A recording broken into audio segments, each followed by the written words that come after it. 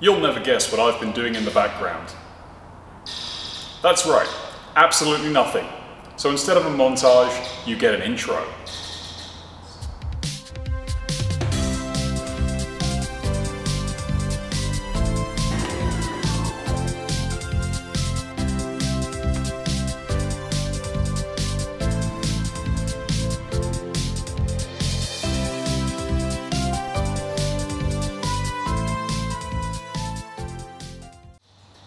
Now today we're going to be talking about, and hopefully making, engine mounts. Now these are the ones that I chopped off, and there is a lot more to them than simply holding an engine in a frame. So for the next few minutes, you can endure me explaining how engine mounts work in a garbled explanation that I understand in my head, but I can't portray in the real world. Anyway, let's begin. Now firstly, there are three major things of concern with engine mounts. Firstly is the angle at which it's sitting. Secondly is the stiffness in this direction, and thirdly is the stiffness in this direction. Now in case you didn't know, vibrations are movement, and every vibration can be calculated. Thankfully, engineers are a little bit smart, and all of these individual vibration calculations can be simplified into one little equation, right there. And what this does is it allows you to tune your engine mounts in terms of the stiffness of the rubber in both this direction, and also based on the angle in which it's pointed at the engine. Now what you'll also notice in this case is that it's also based on the center of mass of the engine, which is somewhere around there.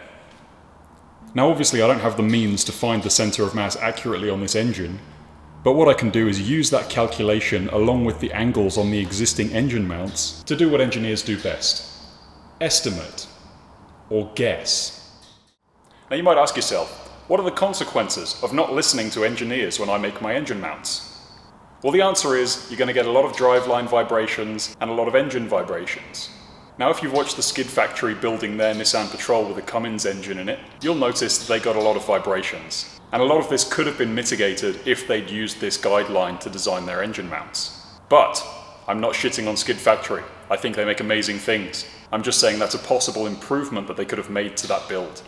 There's also something else to consider when making engine mounts. The weight of the engine. They're a bit heavy. Now this engine is actually quite a bit lighter than the one that I took out.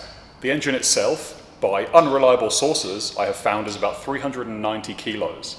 Coupled with the gearbox, you can probably inaccurately round that up to about 500 kilos for the whole thing. Now using this information, along with what we know about the engine, we can do some things that everybody loves. Maths. Now this car, when it has an engine, supposedly makes 750 Newton meters at the wheels. Now if we overestimate and round up, we can call that 1,000 Newton meters at the crank. It's probably not, but it's probably not far off. Now let's assume we over-exaggerated on the torque. We have 1,000 Newton meters coming out of this engine at the crank. And we also know how much the engine weighs. We can assume that's divided between the two engine mounts. It's probably not exactly, but it's probably close. Then what we can do is add the forces that would be exerted by the engine at maximum torque, divide that by 2 because there's two engine mounts, and that'll give us the very minimum that our engine needs to withstand in order to cope with the power it's putting out. Now with engineering, there's something called a safety factor. You pretty much get it in all the trades, from anything from builders to electricians, and what this is a factor of safety that firstly copes with any miscalculations, and secondly gives you a bit more scope for abuse and making something that'll last quite a long time. Because there are such things as cycles till failure. But that's a job for another video. Probably not one of mine, because I didn't do very well in that subject. Anyway, with all that in mind, to the computer. Now seeing as we know from other videos I'm a walking, talking contradiction, I'm going to be ignoring all the advice I've just given, simply for the fact that I'm very limited on space on this build. Now I don't have the luxury of having the room to make an angled plate that I can mount my engine mount to. So in this case, I'm going to have to use rotating polyurethane bushes. Now what this essentially does is eliminates my longitudinal forces, and means that the only forces exerted on these engine mounts are going to be tensile and compressive. What this basically means is I can probably match the angle of the original engine mounts, but it's going to be nowhere near as finessed as the ones the Touareg had originally. And the next thing you can do once everything's all designed is something called FEA, and this means finite element analysis. What happens is the software splits your component into a million little pieces and calculates each component depending on the forces you're applying to it, and then also calculates how that element acts on its neighbor. And the result is it's able to compare all the elements and find out where the maximum and minimum forces are. Now once you know what material you're using, in my case I'm using 5mm mild steel, you can compare this to the strength and modulus of your material and figure out whether the material is actually strong enough to cope with the forces. And if it doesn't, it means you can either change your design or change your material or scrap the idea completely. And finally, this is where you apply your safety factor. You basically take your maximum force on the material, multiply it by your safety factor, and as long as this end result is less than the maximum strength of the material, then you're good to go. In theory. Anyway, now that you're all suitably bored or confused or both, it's time to make these things. This means I'm about to make a lot of sparks and use fancy machines, so it might appeal to the Neanderthals among you. So let's do that.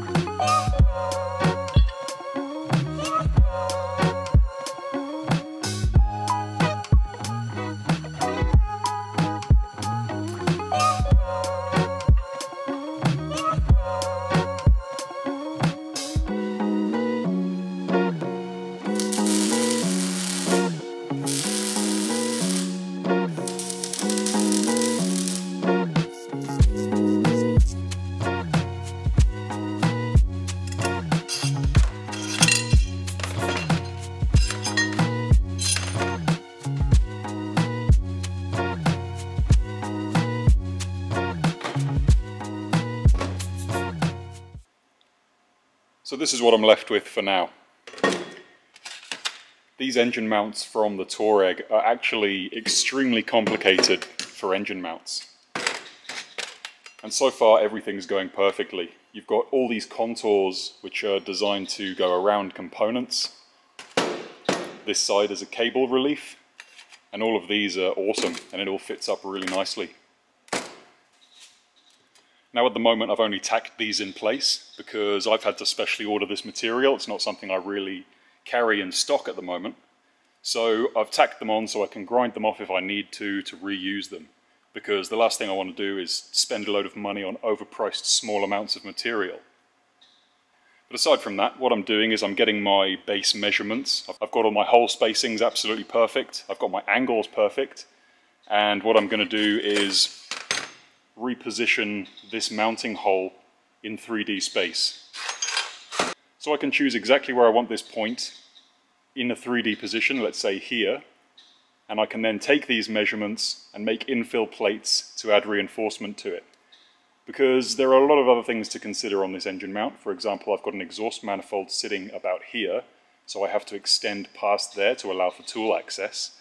And then once I've got one side done, obviously I've got the frame around here. So I then have to make another frame mount to coincide with this engine mount that I'm making here, to give me the correct vertical spacing as well as horizontal spacing, because the steering box is there and has an arm that comes back to the steering wheel on the steering column.